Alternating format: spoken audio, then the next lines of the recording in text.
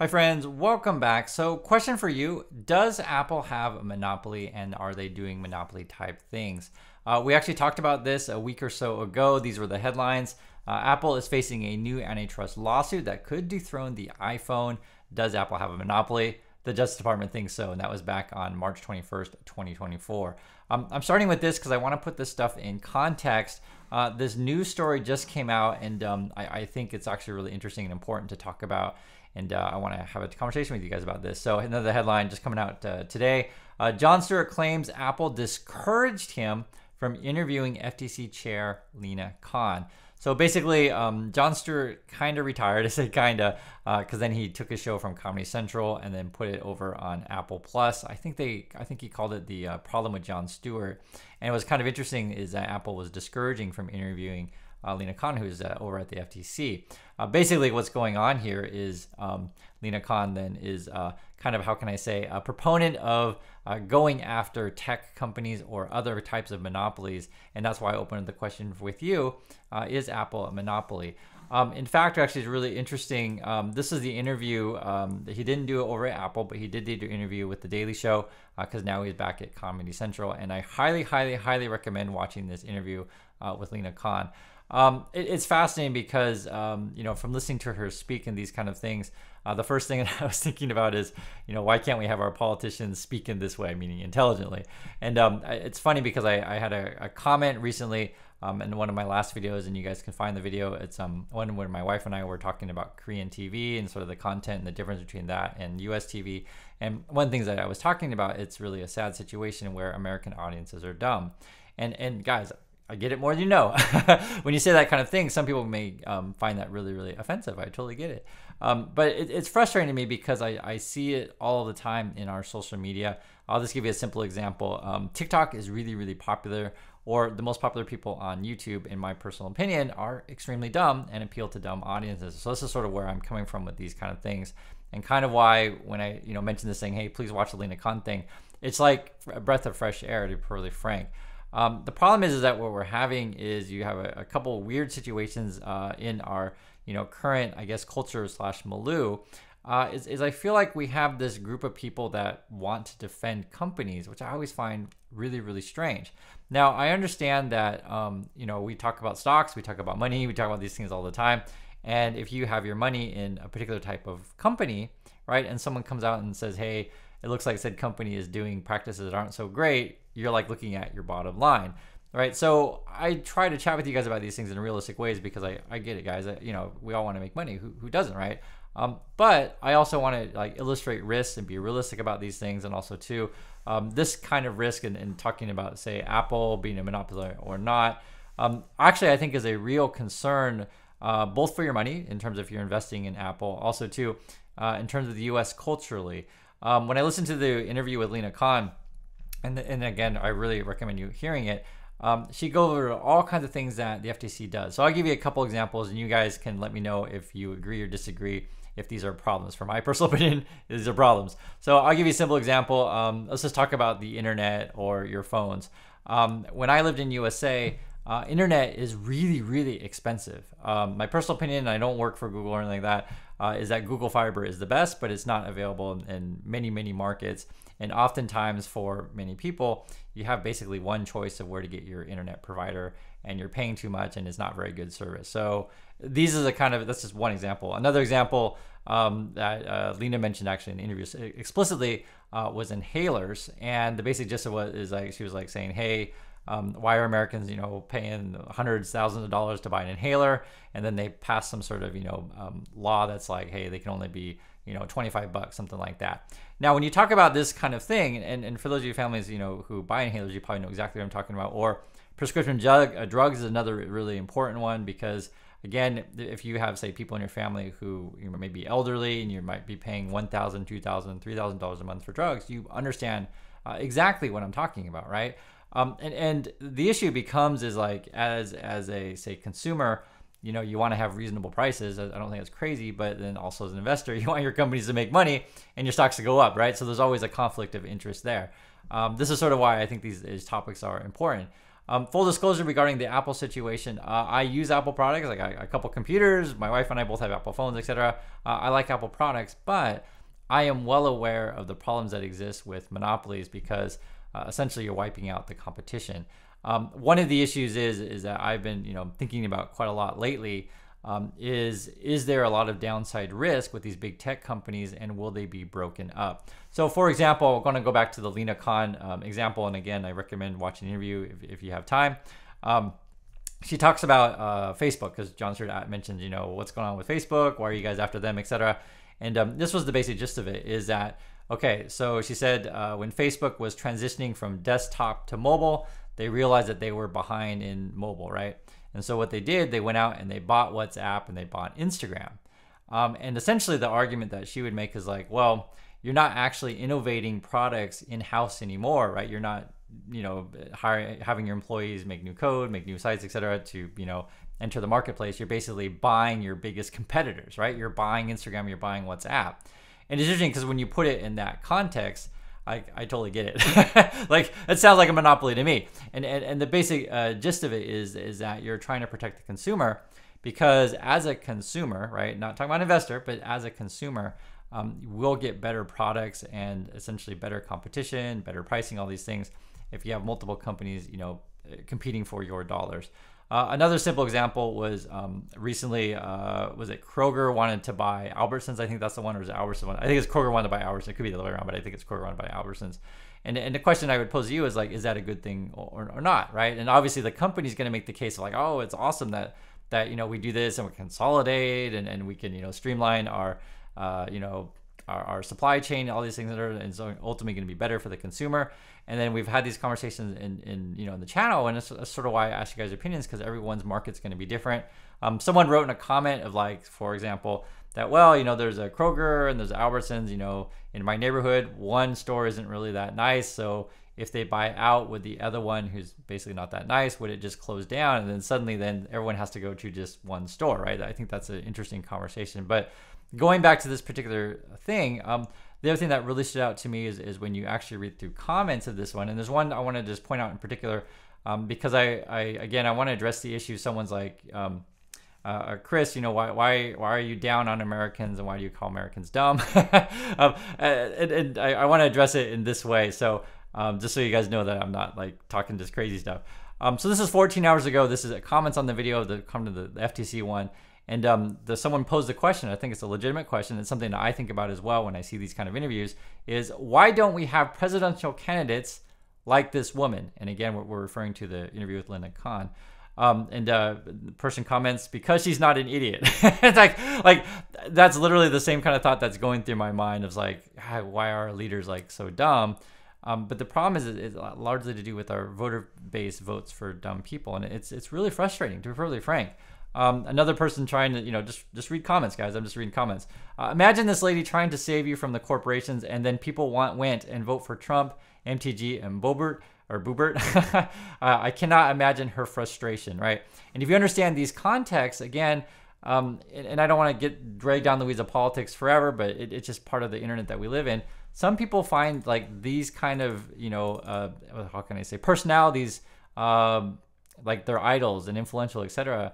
And to me, when I see these said people, I'm not going to say their names. It's obviously that they're not so bright. How about I'll leave it at that. Right? And I'm trying to be polite here. And also too, this person's like, you're not wrong. Another one's like, if Apple doesn't want her on a podcast, imagine the corporate donor power any opponent of hers would get. Here's another comment. You don't vote for these kinds of people. She could run and you'd still be like, Kamala got my vote. Another one, you actually have a VP candidate a lot like her. Another comment, she would never get the quote corporate money to run, let alone win. We are in a corporate run nation.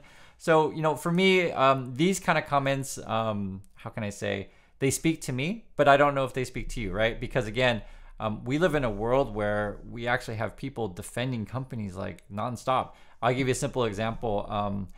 whenever I do a story about Elon Musk and Tesla, et cetera, and kind of the awful things that they do, just saying that like strikes a lot of emotion among some people, right? And I always find it strange when like people feel like they have to defend billionaires. I just always find it really, really weird.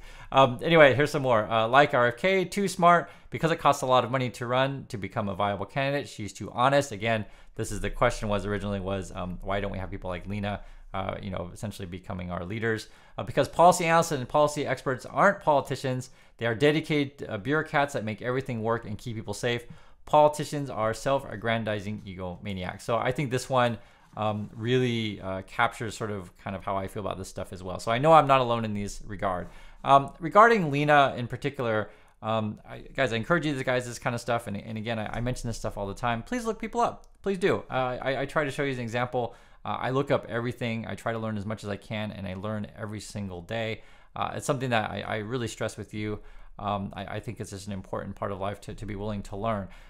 When I make comments about it's like Americans are dumb, etc., when I say these kind of things, I feel frustrated because I feel like Americans don't want to learn. I give you simple examples. Guys, I do YouTube every single day.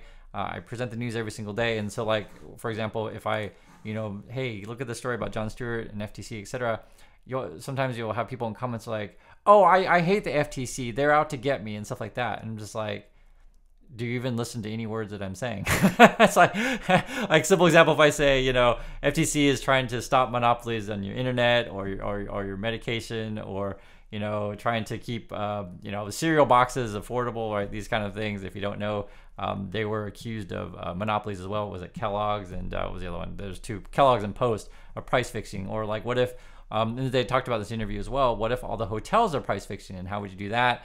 What if they're all using the same algorithm, meaning that, Expedia or hotels.com or Agoda, trip.com or whatever, if they're all using the same algorithm to do hotel pricing, then effectively is a monopoly, etc. So I mentioned this kind of stuff is so frustrating. I wish we would have more intelligent conversations in the USA, because I feel like someone like Alina actually is looking out for you. But this is just real. Corporations have a lot of power, right? So Apple's like, yo, you're not going to interview her, etc. And then also too, they have a lot of money to essentially persuade public opinion. One of the things I think is interesting about this is that she was mentioning, Jon Stewart asked her, what's the sort of lawyer power comparing, say, something like Apple or big tech company to the FTC. She was saying like the FTC can be outnumbered 10-1, which is pretty nuts. And that's something that is a very real thing. What happens with a lot of people, and I'm using Lina's example because she's smart. She's got a BA from Williams, which is a very good school, and a law degree from Yale, again, also a very good school. She's smart, and you can hear it in her language. It's obviously that she's a smart person. I keep mentioning that because like God, our YouTube is just filled with, it's just, like I said, I'm trying to be polite about this stuff, but just say dumb content. There's no other way to put it. Moreover, when you do content every single day, you literally see it for yourself. And I want to bring up this, and this is a fantastic movie. It's also based on a book. It's called American Fiction. And if you haven't seen it, I highly recommend it. And it's actually really interesting because this is one of the, stories or perspectives that I also identify with very, very much. If you don't know, I used to work in Hollywood, so I understand this stuff way more than you know. It's essentially when you work behind the scenes and you see how the sausage is made, you have a very different opinion. And what is American Fiction about? I don't want to ruin the story exactly, but I'll just give you the premise. The basic premise is there's a particular author. I don't remember the author's name in the story, but it's played by Jeffrey Wright. And he wants to write different kinds of stories, and he wants to write smart stories. But because he's black, much of the marketplace wants him to write only one kind of story. It says, for example, about gang members, right? Because the marketplace is like, oh, well, black people are all in gangs. and he doesn't want to write that kind of stuff. The story sort of really addresses sort of like, why do people, want that kind of content? Why are people making money on said content? And is said content even real? Which is very interesting because it goes back to the whole YouTube thing, which I mentioned all the time. Much of what you see in social media is completely fake. I give you just simple examples. We talk about money stuff all the time. For a typical person on YouTube, if you want to have a popular channel, you just look at what's trending, and then you figure out, okay, what do people want to hear? and then I just do whatever's trending and tell people what they want to hear and become a cheerleader. Okay. Now, what if the things that are trending are completely bogus? So, for example, what if it's trending on social media that, Tesla is awesome and you're going to like 10x your money by next year? That's trending, right? People want to hear that kind of thing, but frankly, it's not true and it's a lie, right? The same thing with like dog coins. Yes, I know they're Dogecoins. I'm not an idiot, but there's dogs and they're on a coin. And if that is trending, and you know all these kids out there want to hear that their dog coins are going to the moon, if you want to have a popular YouTube channel, you basically tell them, hey guys, they're going to go to the moon. So basically you're lying. So American Fiction addresses that topic fully, does it in a really clever way, and I recommend watching that if you haven't. Also too, the other thing too, which is funny about this is I want to go over, it's funny because I always have so much to talk about with you guys every single day, but I want to share with you the kind of stuff that I'm watching and sort of my perspective on these things. And then again, how does this relate to Apple? Well, it relates to it because much of the content that you see is controlled by only a few media groups. And so you don't actually get to see everything, or how are things promoted, etc., which stories are picked or not picked, these kind of things. This story is actually really cool that it was picked. It's called Three Body Problem. It's now a show on Netflix. I've read part of the book. I didn't finish it. Just full disclosure, I didn't finish it, but I did read part of it. And the thing that really stuck out to me, which is fascinating, the story actually partially takes place at the university I used to teach, called Tsinghua University. I highly recommend watching this. It's a smart show. I don't want to give any spoilers of that, other than it's a sci-fi show, and I really like it. And hopefully they'll do more content like this. And yeah, I'll just leave it at that. If you haven't seen it, please do. I mention this kind of stuff because sometimes people ask, hey, Chris, what YouTubers do you like? What do you watch? I always tell you the truth in this stuff. Frankly, most of YouTube I don't really like that much because a lot of it is dumb content. There's no other way to put it. And so this is sort of why I get excited when I see something that's like what I consider to be smart content, which is, the interview with Lina and Jon Stewart. And I already know how this game is played. There's going to be people out there, I hate that Jon Stewart guy. He's so dumb. He's so left-wing, etc. All I have to say is just like, watch it for yourself. And it just goes back to the education issue, is like, when people don't want to learn or be exposed to different ideas, it's frustrating for me. As a professor, my job essentially is to come in a classroom every single day and say, hey guys, I have this content I want you to take a look at and challenge you and also get your opinion. Which also goes to another point with YouTube. There was someone who wrote a comment the other day and saying, Chris, why do you want our opinion? You are the expert. Just tell us what to think. This is basically what it boils down to. And again, I find that to be dumb content. What is dumb content? Dumb content is, when a person doesn't want to form their own opinion, they just want to follow someone else. It's when a person, just wants to be made to feel good and just wants to hear cheerleaders. I consider that dumb content. It's frustrating because for me, the best content is content that helps you grow, content that challenges you, and content too that also gives you a lot of different opinions and information so you can make up your own mind for yourself. I understand it's hard to address every single topic and every single opinion in the world all of the time. But I try my best to, present you guys as much stuff as possible. The issue though is that you're dealing with audiences that, and again, I try not to be mean, but it just have to just be truthful about these kind of things. Audiences that prefer dumb content, right? And how do I know these things? Like I literally see the most popular videos on YouTube, and it's obvious. it's obvious like what audiences want, and so like I feel like I should be throwing up money in the air, and I should be twerking and singing songs and basically putting on a clown hat and a clown nose and etc like that, and telling you all that your dog coins and Tesla's going to go to the moon. But I just don't want to do that because it makes me feel really, really uncomfortable. And again, this also goes back to like what is decided, what you can view and what you can't view, because who controls said platform. One of the things that is really cool about YouTube, and I enjoy it with you guys, is that slowly we're building a community with people hopefully are like-minded. Not that you have to agree with me of whether or not Apple's a monopoly. It's not really about that. It's about actually having this real discussion about it and offering different perspectives. Like, so maybe in some areas Apple does do monopoly type things, maybe in some areas they don't, right? I think that's a legitimate discussion. But we live in a world where people are like don't even want to have this discussion, and if you bring it up, they act like you're just making things up, right? And I go back to the Tesla example. I don't want to get stuck on Tesla because we're kind of talking about Apple and these kind of things right now. But I just want to express the frustrations that I have every day trying to do this stuff, and I try my best. Guys, again, it's YouTube. I try my best to inform you, and also try my best to keep it light if I can, because again, you're dealing with audiences that don't want to think. I'm trying to be as polite as I can. I could be really mean and talk completely free, but it's hard, and it goes back to this story, American Fiction, which I highly recommend. Please check it out. There's a couple other stories that I want to recommend as well. I'm gonna talk about this show. I'm just finishing it up myself. You don't have to watch the whole thing, and also too, it's in Korean, so I completely get it. But this actually is interesting. It's a dating show in Korea I've been watching, and what's interesting is they really are open about money and relationships in this one, which is very different than the U.S. shows. But this is pretty unusual for Korean shows as well. So that's sort of what I want to talk about, and I'll make videos about these topics going forward in the future.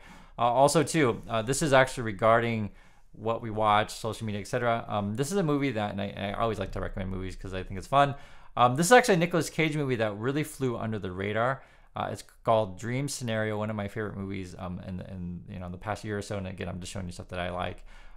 This particular one is interesting because it really hits on what does it mean to be an influencer, and how do people treat you when sort of like you're quote YouTube famous. That's the best way to describe it. I just thought the story was really modern. And then the last story I want to mention, I mentioned it before on the channel, but I just want to mention it again. Tetris, and this was an Apple show, which is actually quite interesting. So Apple was like, yo, I'm going to make this show because it's about Russia. According to Jon Stewart, and I was reading this here, and I'll show you guys what I'm talking about here. He was saying that some of the stuff about China was discouraged. It says here, the show was later named Problem with Jon Stewart, with the topic of each show expanded to the coming podcast. The show was hard-hitting, tackling issues like U.S. gun policy, indictment of Trump, but Apple reportedly balked at some of the topics Stewart wanted to cover in the third season, which included China and AI, which is really interesting. And again, it's funny because, like, as much as I like, the Tetris show, how many stories out there are big companies not wanting to talk about? How many stories out there that are not ones that big companies want to say? And I'll give you an example regarding the American Fiction one. When the director, and I think he wrote the script too, but it's based on the book, so he didn't write the original novel, but it's based on the book. And actually, the guy who wrote the book actually went to my school. I don't know him personally though, but he did. But anyway, I want to go back to this though. The director came out and said, "Hey, Hollywood, instead of making one $200 million movie and throwing all your eggs in one basket, why not make $25 million movies, right? Or why not make $52 million movies, etc.? Because the next Christopher Nolan, Martin Scorsese, right? They're out there. You just got to give someone a chance." And this is something that if you've ever worked in media, you'll know exactly what I'm talking about. How there's multiple stories out there that you could pick to tell, but kind of, and again, this is what American Fiction addresses. Some are deemed by executives in power as being more marketplace worthy than others, but all I have to say is just give people a chance. And I know we talked about a lot of different topics in this particular video. When I watched this thing, just a lot of things went through my mind. Long story short, I really like Lina Khan. I like the work that the FTC does. I completely agree with the general topic is that monopolies and big companies are a major problem in the USA, and it's sad. I don't know else to say to put it. And it's hard to talk about this topic and also to talk about money investing, right? Because they do have conflicts of interest. Of course they do, right? If you have money in Apple, you just want Apple to keep, gaining massive profits, and it doesn't matter how many companies that they buy, etc. But I think it's important to keep in mind the larger system as a whole, that competition is good for the system, and also too, you should be diversified, so don't put all your eggs in one basket regarding Apple. But it is kind of a difficult world that we live in, because if you know that Apple is indeed the most powerful, and maybe they're more powerful than the government, then yes, do put your money in Apple, right? Do you understand the conflict of interest? It's hard to talk about these things. Yeah, so, sometimes you have to put on different hats in your life, but I just want to be honest with you guys about this stuff. And also too, this also relates to, for me personally, why I didn't necessarily want to work on Wall Street. So I understand in the YouTube world, and for many people out there, all they think about is the bottom line all day, every day, and that's the only thing that matters. But I think there's more to life than just that. So anyway, thanks again for watching, everyone. Hope you understand the contents of this video, and I'll catch you next time.